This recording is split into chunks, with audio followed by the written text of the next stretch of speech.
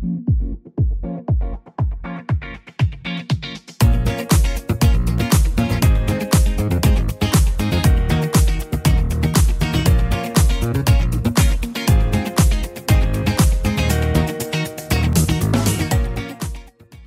guys, this is John Carroll again here with another episode of Forward Talk with my friend Alan McMillan. Yes. And as you see this awesome water bottle that has their church logo on it, Lighthouse here in Kingsport, Tennessee. Check out their Facebook page, check out their website, go subscribe to their YouTube channel. The links for all of that, for all of their social media pages, etc., will be in the show notes. So please check out the Lighthouse, an amazing church here.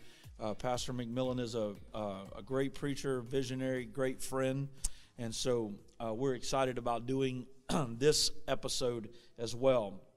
And so what we're going to be talking about in this episode of Forward Talk with Alan is what it's like to be a modern church and how the modern church needs to stay true to being a Book of Acts church. And as Pentecostals, obviously, so much of who we are and what we do is centered in the Book of Acts. And so that's what we're going to be talking about today is being a first century church Absolutely. in a 21st century world. I love it. And what that looks like. So the first question is, how close do you think the contemporary church should model the first century church as seen through the lens of the Book of Acts? I think the greatest church growth book that you can read is the Book of Acts. Now, when it comes to dress and appearance, we know cultures change. 2,000 years later, men don't wear robes. We don't do that. Wear robes to our knees. Or as the Bible calls them, skirts. We don't. Yeah, men. Thank you for pointing that out. Men do not wear skirts today. That would be very inappropriate in our church culture, or in the culture. Yeah, in the culture. And so, my opinion of the early church is everything other than their actual dress we should probably be modeling, because it worked. It's very practical. They're models and methods of fellowship, connecting, prayer, revival. It worked. So I believe the Book of Acts is the perfect model of church growth. I believe that. Yes. And I try to model our ministry and the church after the Book of Acts. And please do not be offended if you're a pastor and I'm about to make a statement here. And if you disagree with me, you can write it on a $100 bill and send it to me. I would accept it. But I believe there's a lot of things the modern apostolic church in America, there's a lot of things we do that's not. This is Forward Talk. It's not biblical. Yeah. It's not in the book. It's man's preference. It's man's. It's how they like to have church. You go to Louisiana, there's different church style than Tennessee. I love how you said Louisiana, not Louisiana. Oh, it's Louisiana. I love that. That's right. And you go to Northern Ohio, into Cleveland, into Michigan, that culture, there's different culture. Some like songbooks, some like modern, contemporary, Southern gospel. All that is preference. Yeah. And it has nothing to do with Book of Acts model. Yeah. And so Book of Acts model, when I talk about Book of Acts model, how close do you think the contemporary church should model first century? I think when it comes to message and method of acting that message out, when it comes to prayer, small groups, connecting, I think we should be spot on with it. We should strive to be as close as possible. Yes. As to the church, yes. First century church. Brother Carroll, let me say this too. As brethren, I think, there was race issues in the Book of Acts. The Grecian widows complained. There were holiness issues. Acts 15, the Gentiles coming in. Well, there were priests that were being converted as well, and they wanted to put the law of Moses on these new so there were holiness issues.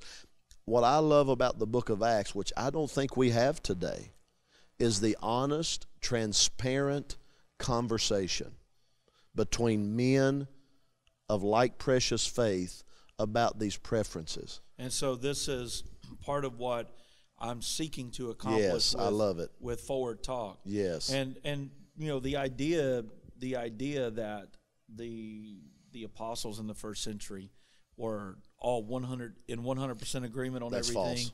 That they didn't have any disagreements. That they all believed exactly the same thing. That's they not all a true narrative. held all the. It's not. It's No. absolutely The core, not true. John, you know as well as I do, our core doctrine: one God manifested in Christ. Yes. Repentance of your sins, being mikvahed, being baptized, buried in water, with the name of Jesus being called on you, Yeah.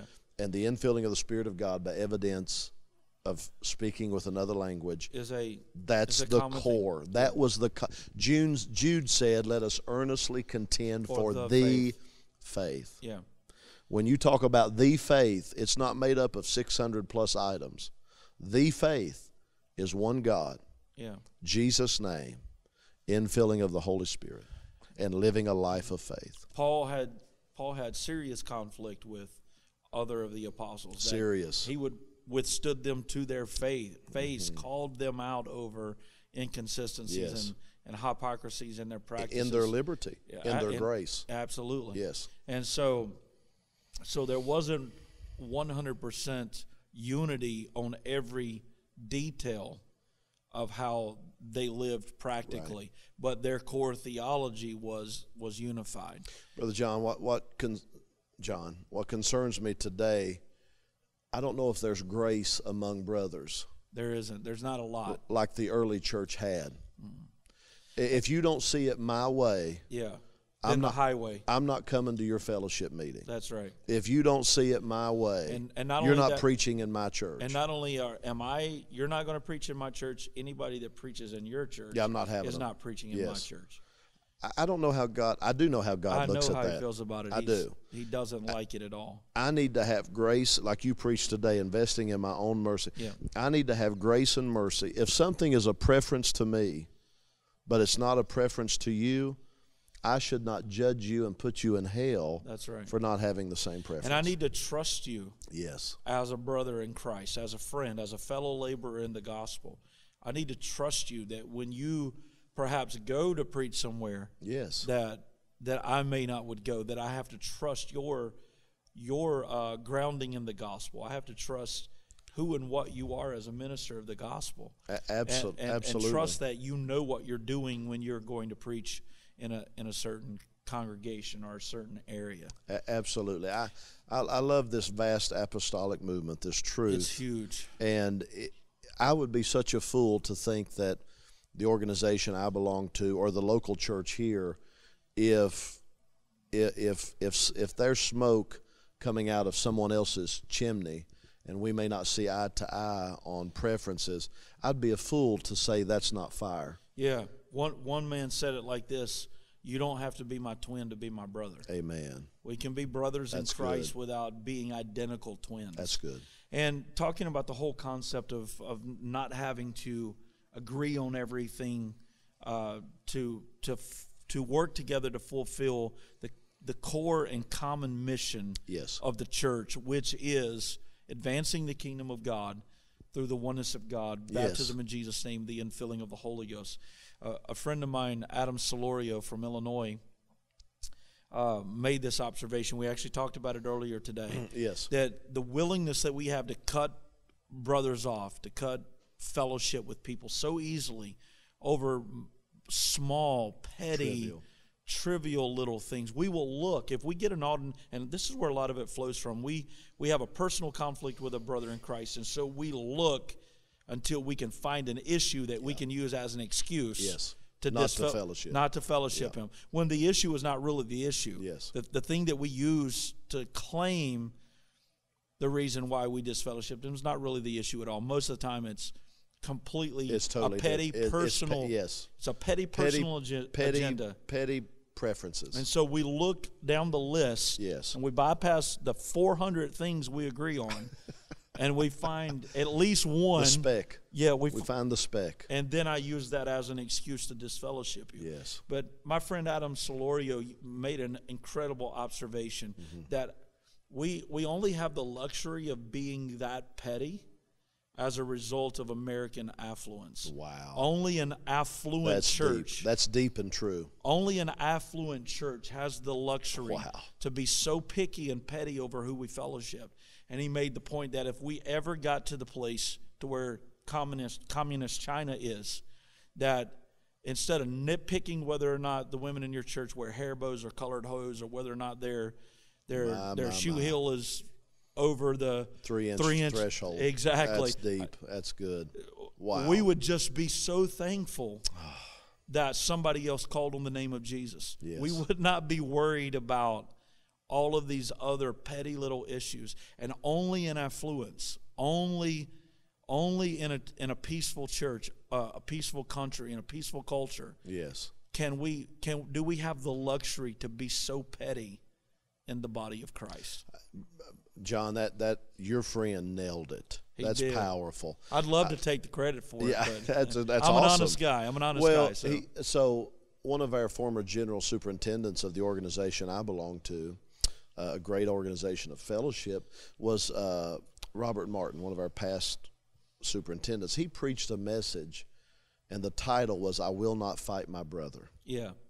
We have more that binds us together than divides us. And let me say this. We talk about the hypocrisy spirit or the Pharisaical spirit. And many times we relate that to those that are hard-leaning to a right of an issue. But let me say this. There is a Pharisaical spirit. Here's the Pharisaical spirit. If you don't see it like me, you're wrong. And it doesn't matter which end of the spectrum you're on. I've seen it in far left in our movement. If you're not as liberal as me, then bless God, then you're missing the grace opportunity. Yeah. So this is where, and don't throw stones at me for saying this, but in the middle of the road is a safe place. Yeah. You get too far one way or the other. There's a ditch. There's a ditch on both sides. There's a ditch on both sides. Yes. And the enemy does not care.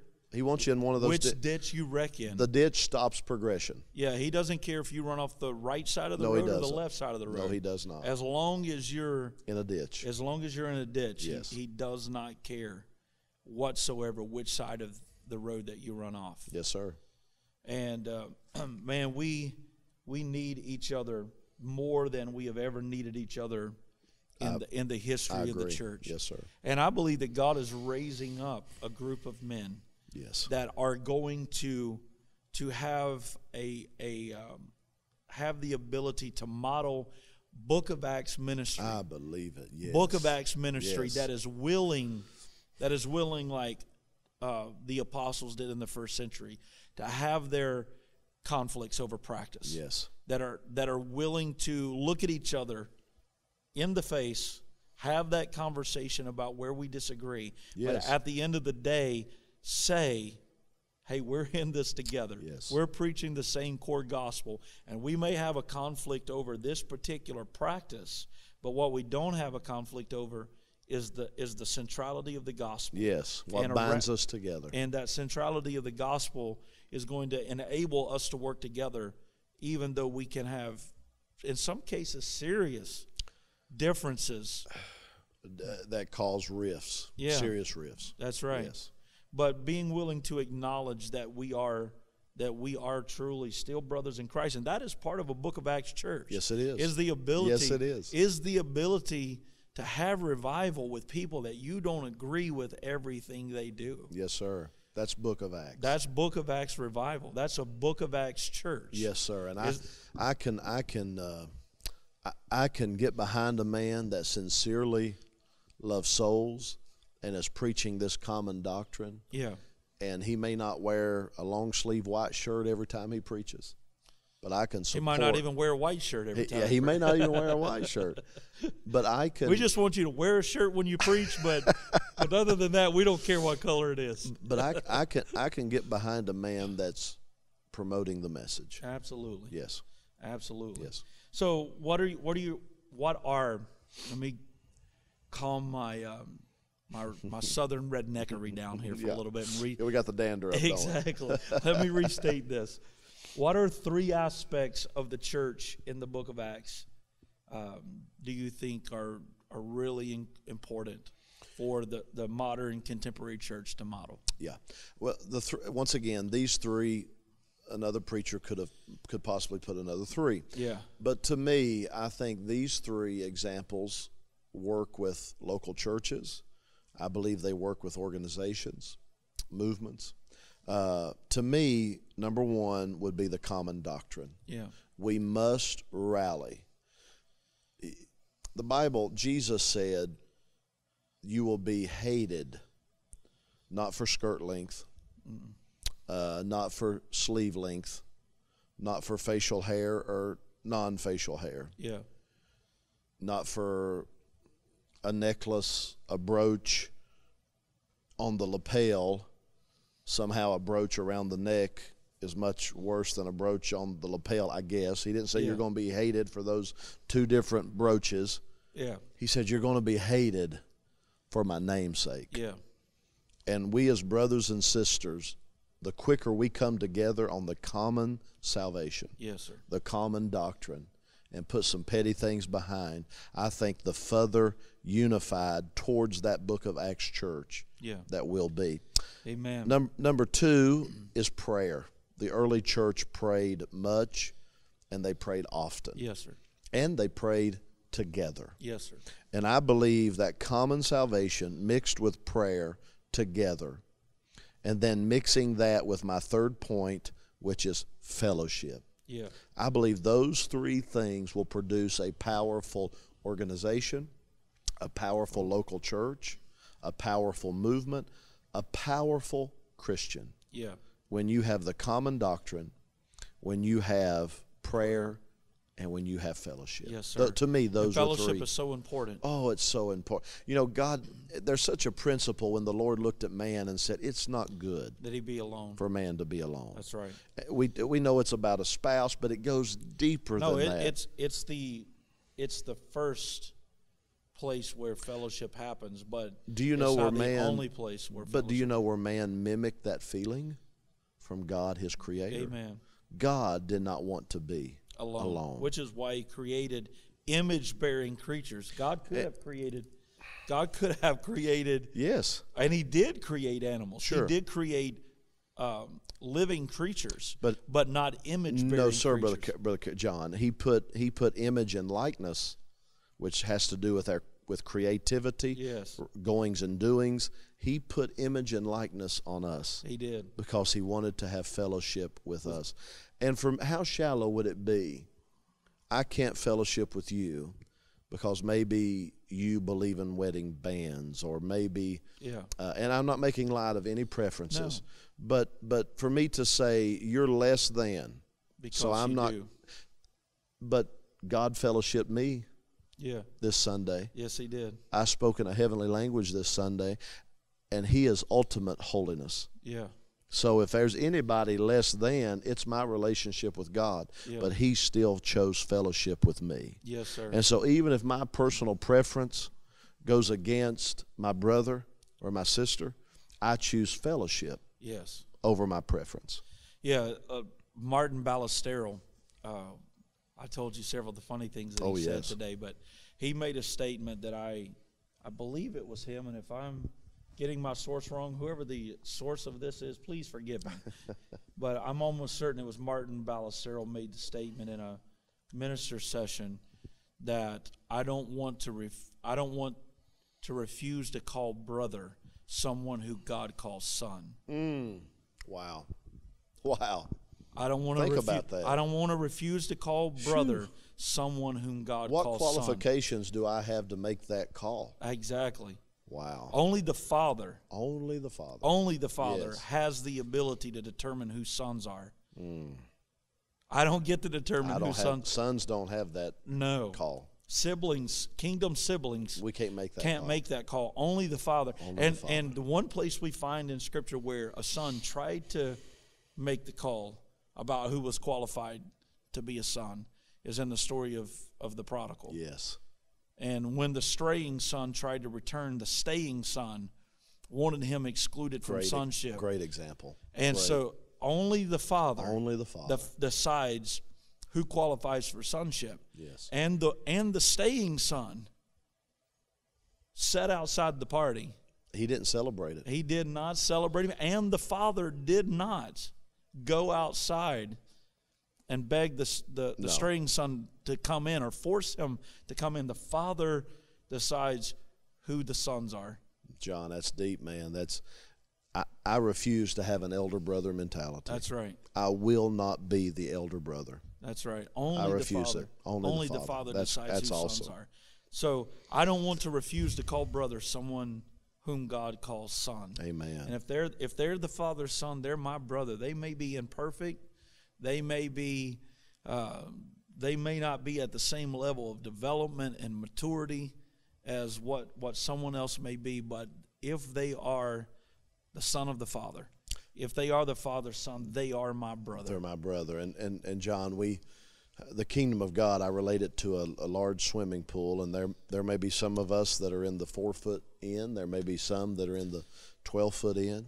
There's some that's in the kiddie pool, but we're in the same pool. Yes, sir. We're in the kingdom of God. That's exactly Those that right. are in the kiddie pool and the ankle deep, they're in the same pool I'm in. They're gonna grow up. They will grow. And they will be able to walk into deeper waters. Yes. And eventually we'll all swim together. Yes. But until then, we're still all in the same kingdom, all in the same pool. I love that. And I'm not going to isolate them. Absolutely not. No way. And the reason why we have the kiddie pool, the shallow end, is so that they can participate. It's an introduction to so come that they deeper. can participate in the kingdom with us. We as Pentecostals are very spiritual. Yes. Galatians 6:1 is a scripture that I think we should all put in our pockets. Yeah.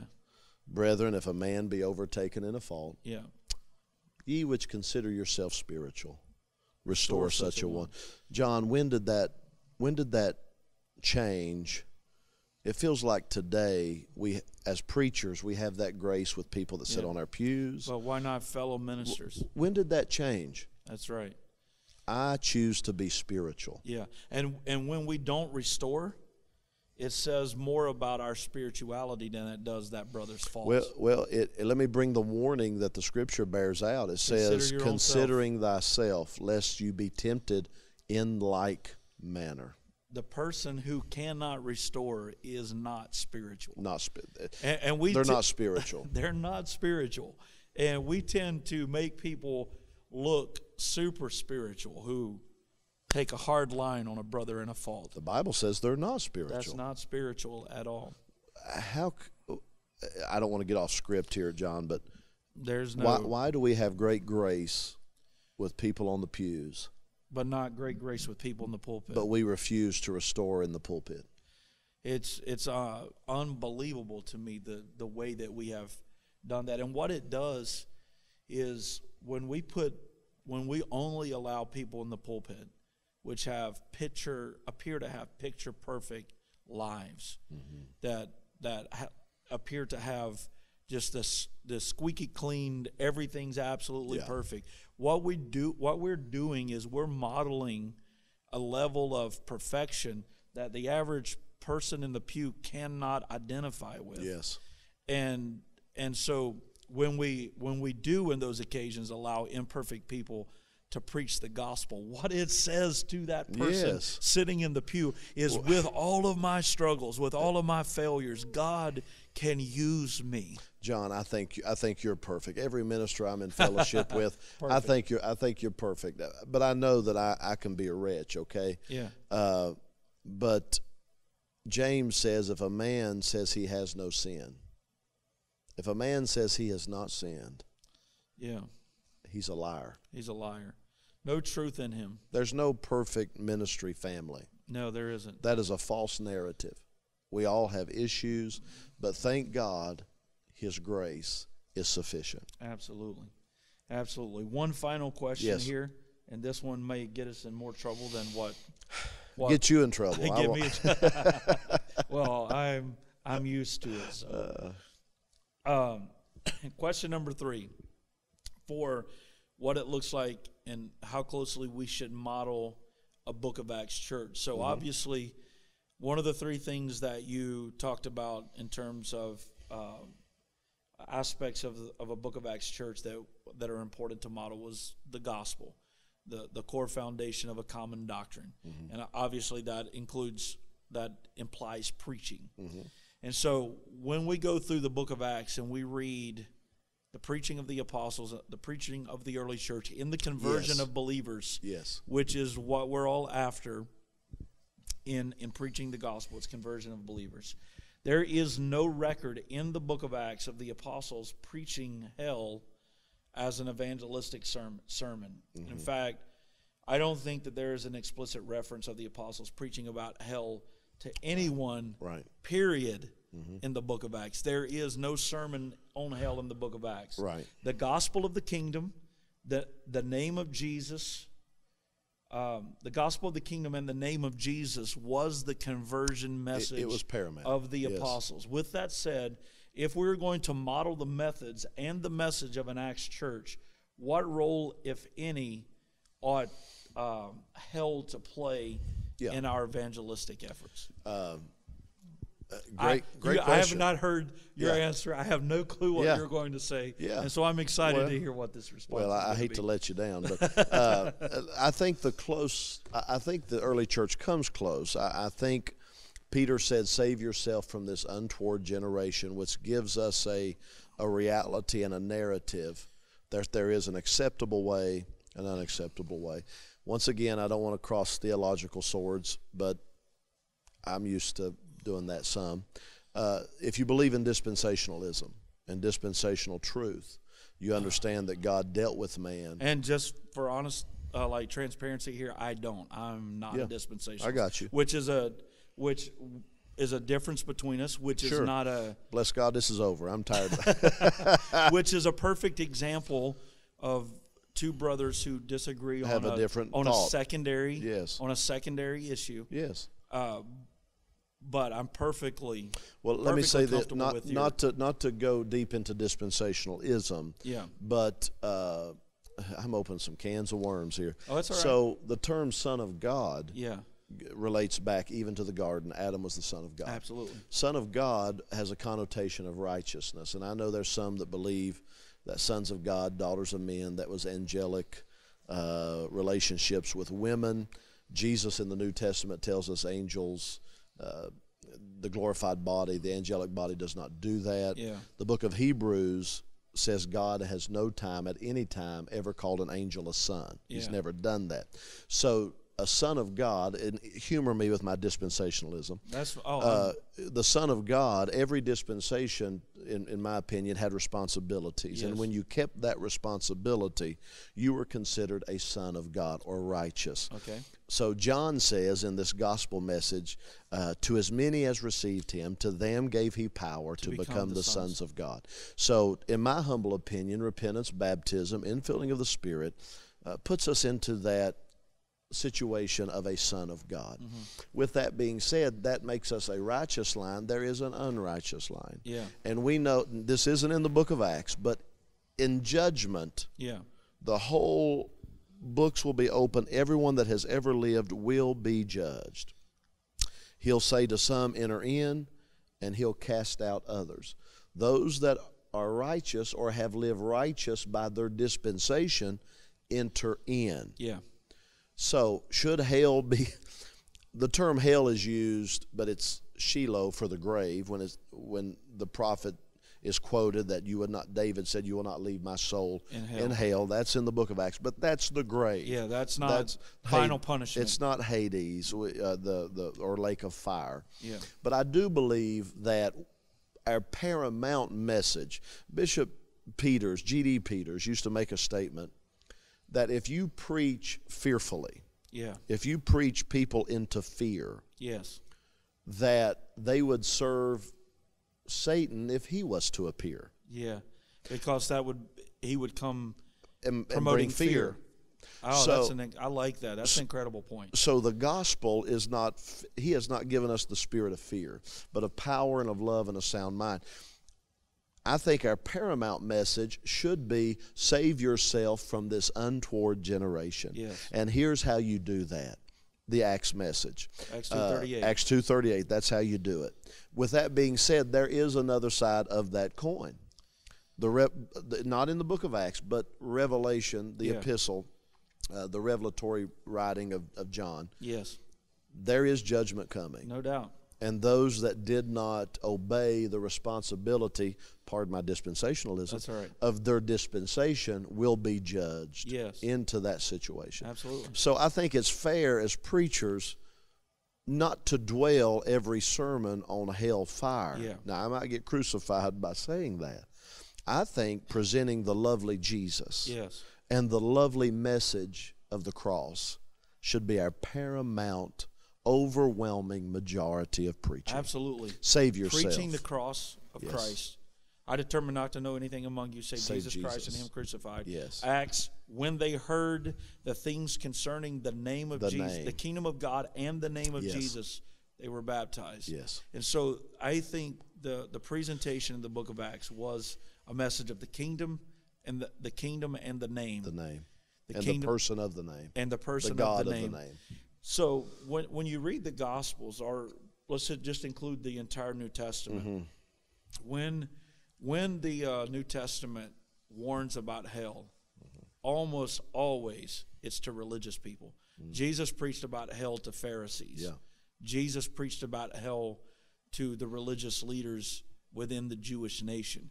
You're quoting King James, I'm sure. Exactly. Okay, absolutely. great. Yes. Absolutely. Right. King James only. Absolutely. For those of you that know me, you know that's a joke. Hey, if the King James was good enough for the apostles, it's good enough for me. That's right. If that's what they used it, I'm That's using right. it. If the King James was good enough for the apostles, it's good enough. For They used the Tanakh, but anyway. But is that a Tanakh knock joke? If you can't prove the gospel out of the Old Testament, That's go study. That's how the apostles preached the gospel. Was from the prophets. That is not to say that there is a judgment coming. Yes. For sure. Yes. There is a judgment coming, no doubt about it. Yeah. And the closest I can see the book of Acts getting to it is, I believe it's Acts 17:31, and I'm going off the top of my head, where the Bible makes the statement that there's coming a day in which God will judge the world by that man, talking about Jesus Christ. So they did talk about a coming day in which God is going to judge the world. And if there is judgment, there's reward and punishment. Yeah. But the point is that they did not use Wasn't the the main, threat was of not hell. the main focus. If you don't convert, then you're going to hell. I never. At no point was Save yourself from the untoward generation. and that but was it's not save yourself from hell. No, that was save it's yourself from an untoward it's generation. come to a better life, a more excellent way. And it wasn't save yourself from hell. Right. It was save yourself from this Yes, the untoward untoward generation. Yes. And so, no doubt about it, there's a hell. The Bible's Sure. clear about Yes. the fact that there's a hell. It's serious. It's Should it real. dominate our preaching? Absolutely not. No. I think what should dominate our preaching is the death, burial, and resurrection yes, of that's Jesus the Christ. gospel. The gospel message ought to sir. be the thing. And if the gospel doesn't convert you, if the gospel doesn't transform your heart, There's no hope. no amount of threat of Hell's not going to convert hell you. can't convert. The gospel converts. Yes. And so That's good. I think the church needs a return to The gospel. and the Yes. centrality of preaching the gospel of Jesus Yes, sir. Christ. I'm with you, John. I'm with you, JC. And I agree with everything you said about dispensationalism. Good. He's convinced. All right. So you heard it. That he's a dispensationalist. The principle of what you said about dispensationalism, I agree with. Yeah. I would frame it in terms of covenants. Yeah, I got you. A little bit, but the principle of what you said, I agree 100%. Sonship, Yeah. absolutely correct. Yeah. And so this is how you disagree as friends and brothers in Christ. Yeah. And I'll let you buy me a hamburger. absolutely. All right. Absolutely. Krispy Kreme. So we do need a Book of Acts church. Yes. We need a first century church Yes. in the 21st century. yes. One that models the message, Yes. the gospel of the first century, The discipline of prayer the discipline of prayer and fellowship. I I believe so. And if we do that, the church will be as unstoppable in the 21st century as it was the first century. I believe, John, that the adversary realized early on he could not beat this movement. And about 300 AD, 300 years after, he brought a counterfeit doctrine. I'm not going to get into all that. But then he moved early on even into division. Yeah. He couldn't stop us, but to slow us down, he tried to divide us. Yes, sir. And if we're wise to his schemes, men of God, women of God, he cannot slow the church down. That's right. He can only divide us. Yes, sir. And I refuse to be divided from a brother and a sister that believes in this common salvation. Amen. If you are baptized in the name of Jesus, yes, believe in the mighty God in Christ. Yes. Believe in the infilling of the Holy Ghost, evidenced by speaking with other tongues. Yes. At the very core, fundamental level, you are my brother. Yes. You are my sister in Christ. And together we are going to have revival. We are going to change the world. God is going to do something amazing through His church. I'm excited to be a part of the body of Christ. Yes. I'm excited. You are my brother in Christ. Oh, yes, sir. I'm excited. And I'm excited about what God is going to do through us together as brothers, John. as brothers in Christ. I am too. And, yes. And just to say that being in the church here, the local church here, was refreshing to me personally. Thank you. It was a great worship experience for my wife and I. Thank you. To be here on this Sunday. We were encouraged, and I thank God for what He's doing in and through you and Lighthouse Church here in Kingsport, Tennessee. Thank you. And thank you for joining me for this conversation. It was my honor to be part of this great Forward Talk. And thank you. For those of you that are still watching us right now, thank you for joining with us as we continue to reverse the silence through Forward Talk. Yes. God bless you in Jesus' name.